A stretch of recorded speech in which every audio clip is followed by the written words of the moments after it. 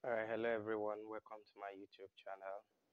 Okay, so in this video we're going to continue our study on partial fractions, and you recall that we talked about partial fractions and the types that are available, and so we looked at type 1 previously in our other videos, and so today we're going to continue with type 2, and these are partial fractions with fractions with denominators that have repeated roots. So how do you split them into their partial fractions? So here we have an example, and the first example here says that we should express the following into partial fractions.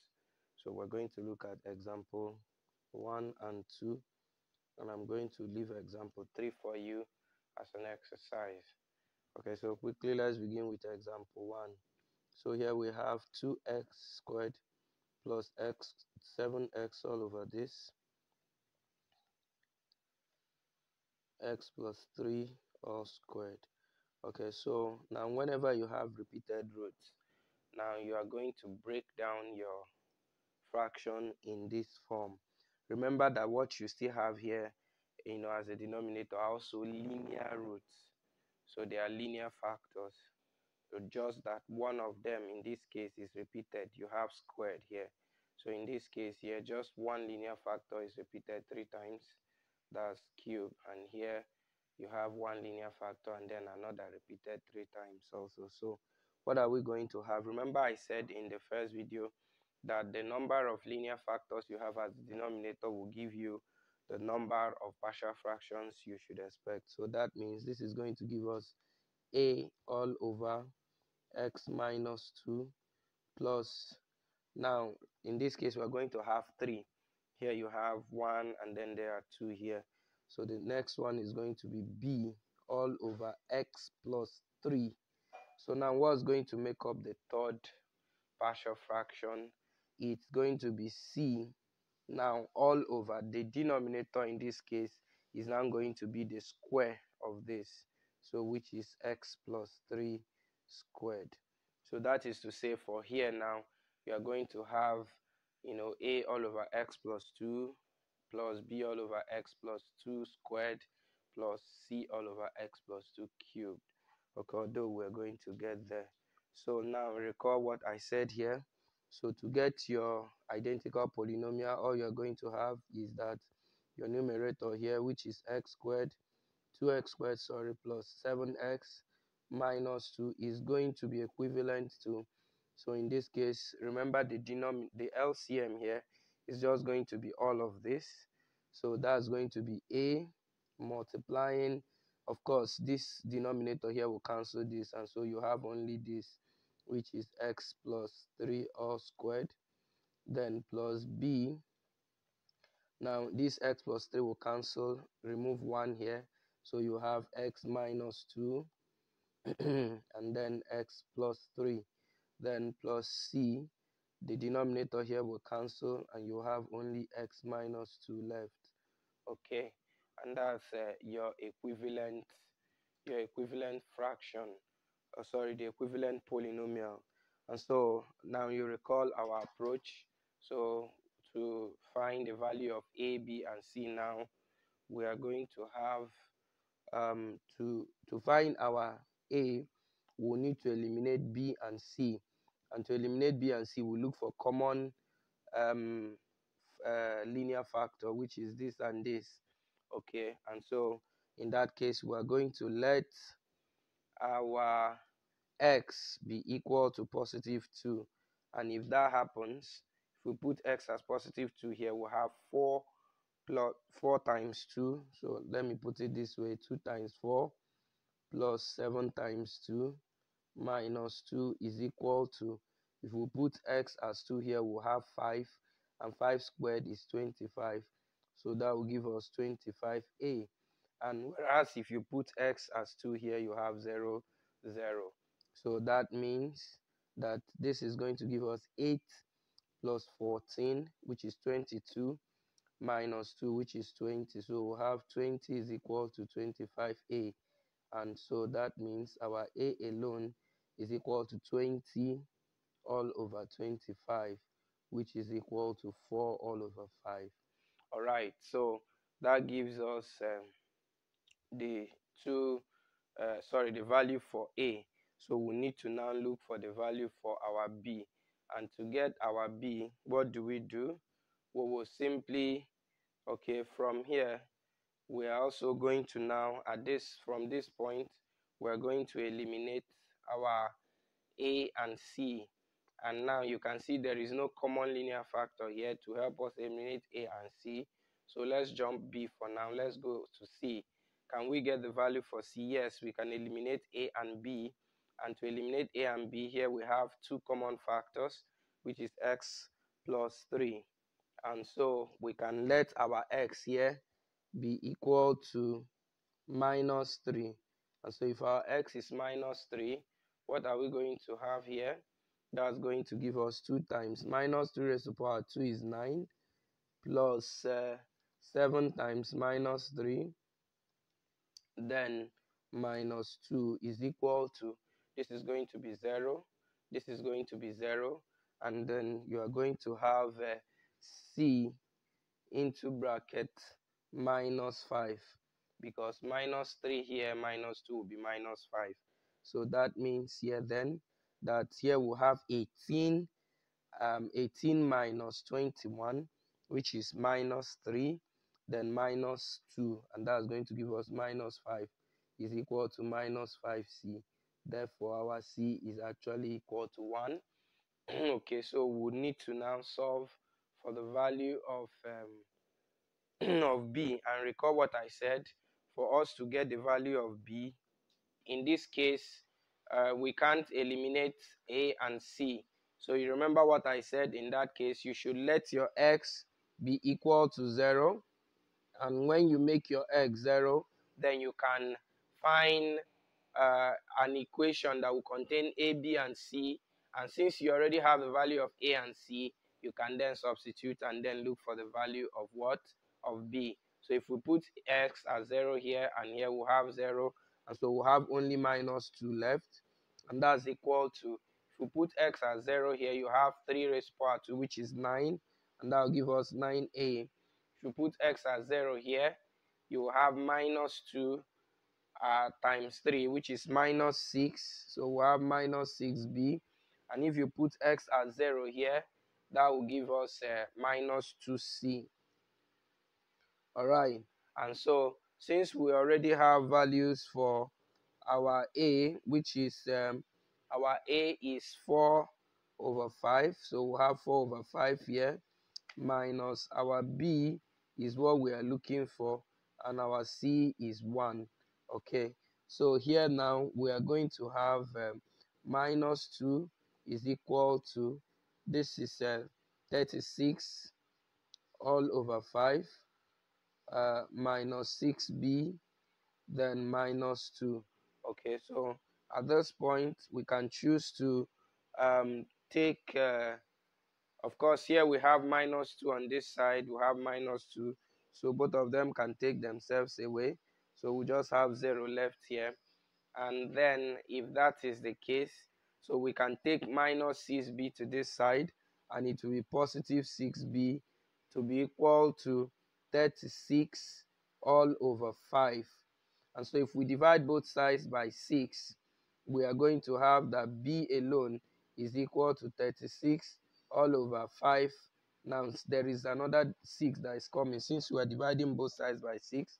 So this is going to give us 1, and this is 6. So you are going to have 6 all over 5 as the value for our B. Okay, so now we have the value for A, B, and C. And so if we substitute that into this formula here, that is going to give us the value of the partial fractions we are looking for, and that's simply equal to, our A is 4 over 5.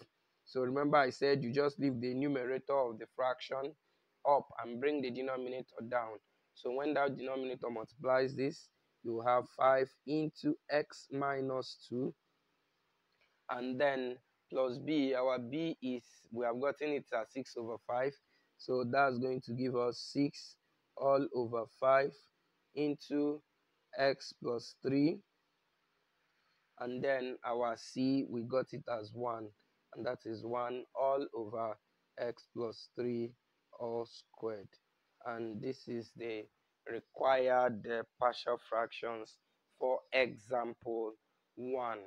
Okay, so that's how to handle partial fractions for repeated roots if the roots are linear factors. Okay, so let's look at example 2. Example 2 says here plus 2 all raised to power 3. And so what did I say here?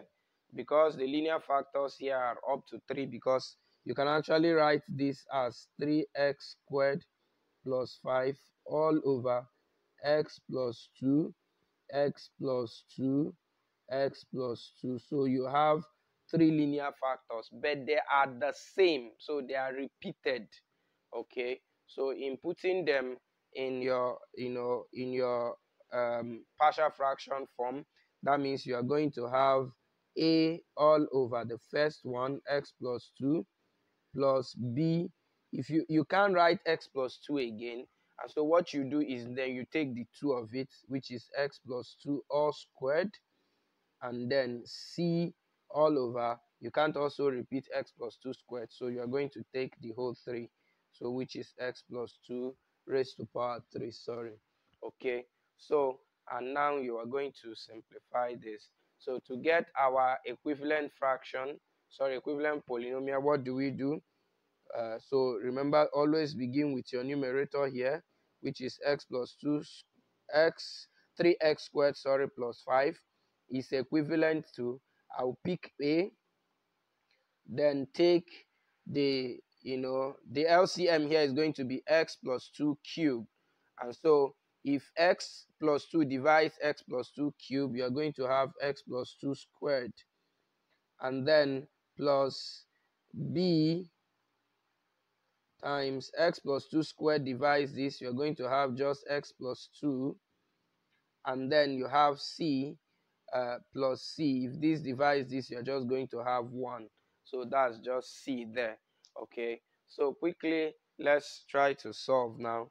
And so to solve this, what are we going to do? You can clearly see that a and b have the same factor, x plus 2, x plus 2. So we can quickly delete the 2 and find the value of c. And so to do that, we were going to let our x be minus 2. And if our x is minus 2 here, we are going to have 3 times 4, because minus 2 squared is 4, plus 5 is now equal to, this is 0, this is 0, just c. So that means our c alone is equal to 12 plus 5, which is 17. Okay, so haven't gotten the value of c. Next thing is to get for b and a. And to get the value for our b and a, all we need to do now is, since we can't do a direct substitution for x to eliminate any of these two, so we let our x to be 0. So if we let our x to be 0, we are going to have here 5, and that's equal to here 4, that's 2 squared, and that will give us 4a. And then here you will be left with 2, and 2 times b is 2b, and then you will have c. But recall that our c is 17, and so that's going to give us 4a plus 2b plus 17. If you take this to this side, that will give us minus 12. And so we'll have that minus 12 is equal to 4a plus 2b. And if we divide through by 2, so it means that we have, if we divide here by 2, you get 2a, and if you divide here by 2, you get b is equal to minus 6. Okay, so we can keep this equation. And then now we have two variables, that's a and b. So how do we solve for this? So we're going to now apply the first method, which is to expand this particular expression and then compare both sides. So let's quickly do that. So if we do that, we're going to have 3x squared plus 5. Expanding the other side, we're going to get a into the bracket of x squared plus 4x plus 4. That's if you expand this. And then this will give us plus bx plus 2b and then plus c. Okay, so what happens here, if you open this bracket now, you will get 3x squared plus 5 is equivalent to, this will give us ax squared plus 4ax, and then plus 4a plus bx, and this is plus 2b plus c. Now from here you can quickly see that we can compare both sides here, and if we compare both sides, so if we compare coefficients of both sides, what are we going to have? Simply, you can see that the coefficient of x squared on the right hand side is a, and on the left hand side is 3. So that simply means that our a is equal to 3. And so we have gotten the value of a, and if you substitute that into this equation, that will quickly give us the value of b. Okay, so that's going to mean if you put a here, you are going to have 2 times 3 then plus b is equal to minus 6. So this is minus 6 if you take it over to the other side. Therefore, our b is equal to minus 6 minus 6, which is what? Minus 12. So the other way you can do this is to also combine the terms containing x. If you do that, you would get the coefficient of x as 4a plus b. And if you compare that coefficient to the left hand side, you get that 4a plus b is equal to 0. And if you solve that simultaneously with this equation, you will get your values of a and b to be 3 and minus 12. Okay, and so having gotten these two other values added with your c, so if you substitute into this splitted partial fraction, that will give you the solution.